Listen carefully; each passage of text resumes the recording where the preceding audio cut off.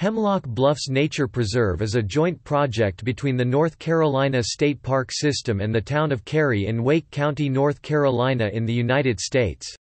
Located in Cary, it covers approximately 140-acre (0.57 square kilometers) in the Research Triangle region of the state. The state owns 97-acre (0.39 square kilometers) of the preserve, known as Hemlock Bluffs State Natural Area.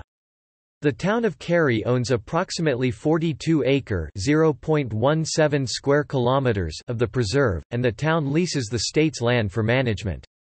The preserve protects a population of eastern hemlock trees and other vegetation more typically found further west, in the Appalachian Mountains. The tall, north-facing bluffs of Swift Creek provide conditions similar enough to the mountains to have allowed the plant communities to have survived there since the last ice age. The Stevens Nature Center is a nature center located on Cary's portion of the preserve, which provides the preserve's core visitor facilities. It provides information about the natural history of the area and the plants and animals that live in the nature preserve. The preserve has approximately 3 miles of mulched hiking trails.